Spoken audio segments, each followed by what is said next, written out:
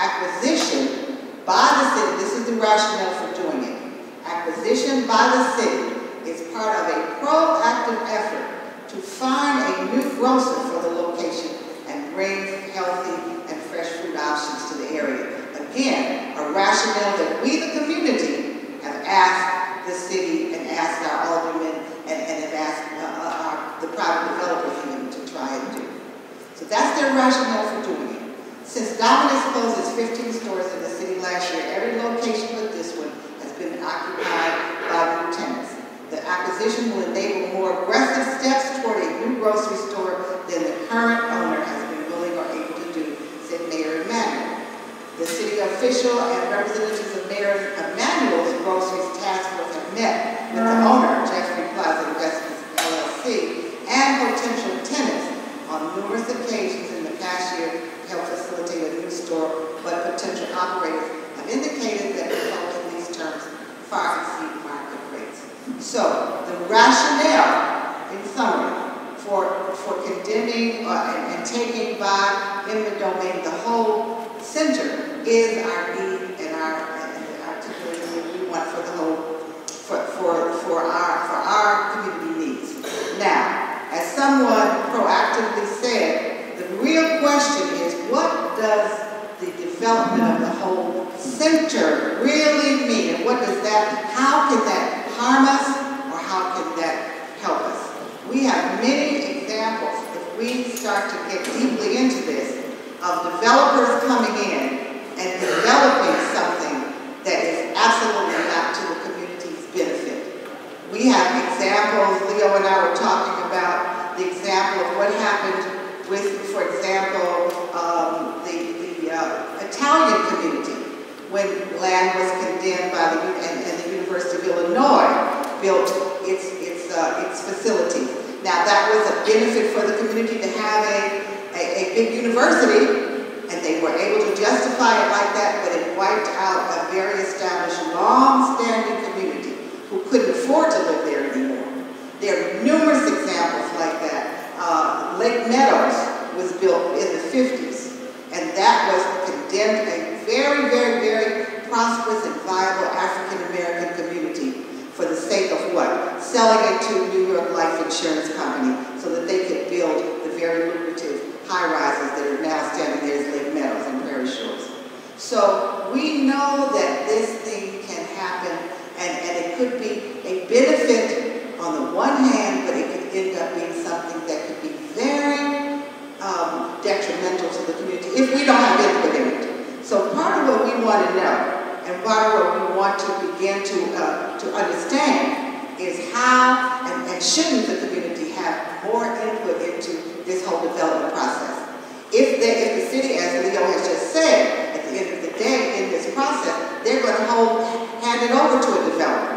What kind of developer? Who developed? Is it already? Is it the kind of development that's happening in Hyde Park now, where the rents have gone up so high that the local businesses, such as Lauren Stratford's business, which was a lovely business, couldn't take the rent anymore. So the local people with the small businesses were pushed out, and high-end businesses came in that were pre-selected, not by the community at all. So that's the issue that I think is on the table, and that we need to have some understanding of, and we need, as a community, to find out how do we interact with this process so that we, the community, can have input into what comes next, or even if it comes down like that.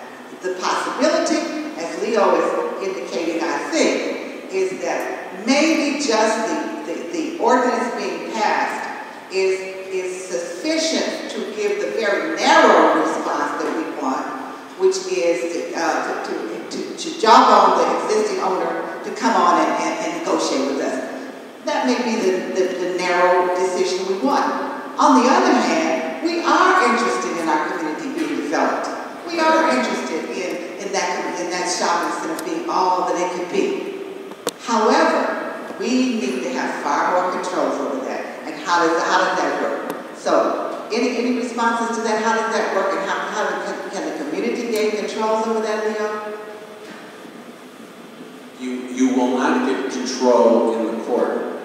The court is not going to, you're not even going to be a party defendant, and you won't have any right to come into court and say, we don't want this or we want that. You couldn't even contest the city's right to take the property because you're not an owner in the center or a tenant. The way that you would have input is through politics, not through law. That's strictly a political question. It's not a legal question at all. You don't have standing to go into court and go and review that at all, from the eminent domain point of view. So let's throw it open for questions. I know you all have questions, so come on and ask your question. We'll see, or make your observations, whatever you want to do. Hi, yes, I do have one question. Now, 71st Street is a TIF district, and what I want to know is if the city does move forward with acquiring that land from eminent domain, will the TIF dollars be used for that? And I know that there has been reports that there are no TIF funds available in the 71st Street district, but from what I understand from EPD, there is about $1 million earmarked for a grocery store. So will that $1 million be used to acquire the land, or will that $1 million be used to help a developer renovate and bring a new store to that site? Where the city would get the money to acquire that shopping center, I don't know. Because you might know that the city is very strapped for money. And they used to file many eminent domain TIF cases, and they haven't filed one in several years now. Now, they could use the TIF funds to, that's one right that they have under the TIF Act, to use the money to acquire the land. They could do that. Now, could they use it to improve that? They can use it for certain type of improvements, and it's in the statute. I don't have the exact words of it. And I don't know how much money is in that TIF fund, but you can all just call the community planning in Chicago, and they'll tell you how much money is in that TIF district. It's you have a right to know it. Yeah, it's online, correct. You have an absolute right to know. It's public information how much money is in it. Okay, hey, again, my name is Sydney Hinton. I'm actually a college student from the Carruthers Center. So I had a proposal because first I want to ask you, if the city does go into the courts and settle on the property, would the community be able to sign an agreement where they transfer the ownership and the lease? If we fundraise some of the money or something, or form some type of coalition where we all invest as stockholders or something like that? You talk too fast for me. I'm older, and young people talk fast, and I didn't understand you. I'm sorry. I think that's one of the most imaginative things I've heard. She's basically proposed that we, the community, consider the idea that we own the shopping center. Yeah, I've seen things like that, where there's cooperative ownership of entities such as this by the communities themselves. I've seen a couple of very successful things that have done that very thing. That's a very imaginative thing. Maybe that is one of the things that we propose to our aldermen and to our city planners that we study. That's not something that I would say, because cooperatives can be very, very tricky. And they certainly demand a tremendous amount of what we're talking about we have to do now, which is to have a cohesive community that commits to buying from itself before you would actually have something that you could guarantee would be successful. But that's a marvelous thing to put on the table. Hi, I'm Anne-Marie Miles, and as you know, I've spoken against the idea of eminent domain at the City Planning Commission. I have a question for you in terms of what happens to the property and the TIF monies and SSA monies if no taxes are being paid because the property is in the midst of an eminent domain lawsuit. And then second, after the question is that perhaps the Planning Coalition should form a working ad hoc committee to really come up with ideas and to form a position on the issue of eminent domain. Taxes, the only time that the real real estate taxes would abate is upon filing a complaint to condemn, until the city gets title to the property, if they do get title to the property. If they don't get title to the property, if the condemnation suit's abandoned, the owner has to pay taxes during the course of the case. But if the city does acquire the property, and let's say they acquire it in 2017, and they file the suit in January of 2015, the taxes paid from 17 back to 15 would be rebated to the owner. And to your other part of your question, that too is a very excellent idea that the coalition form a committee to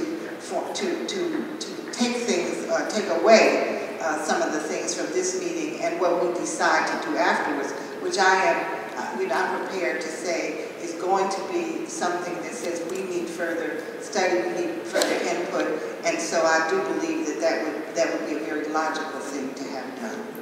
Yeah, if you want to speak to that.